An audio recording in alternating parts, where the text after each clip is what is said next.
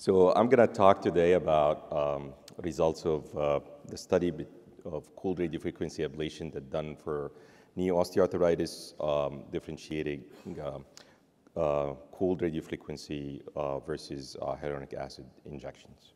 The whole idea of ablating a sensory nerve is trying to regain some function from a painful pathology by interrupting that nerve signal that's sending that or transmitting the signal pain.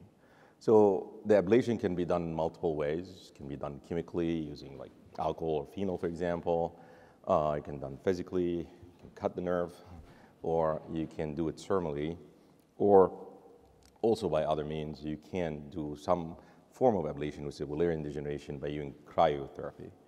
So for the sake of this talk, I'm going to talk about two different ways of ablation, which is the standard radiofrequency and the cooled radiofrequency.